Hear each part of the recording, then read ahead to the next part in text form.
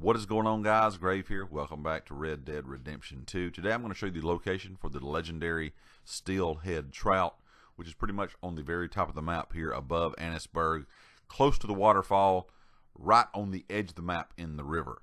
Now, this fish took a little bit longer to reel in than some of the others. It is a very big fish, so just keep that in mind. It might take you a bit longer to reel it in than some of the other fish that you have been finding.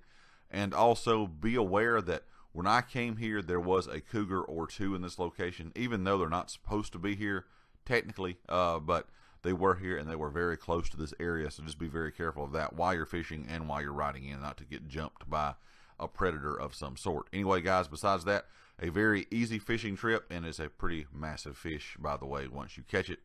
Guys, if you liked the video, make sure you hit the like. If you have not subscribed yet, please do so. And I'll catch you guys next time. Peace.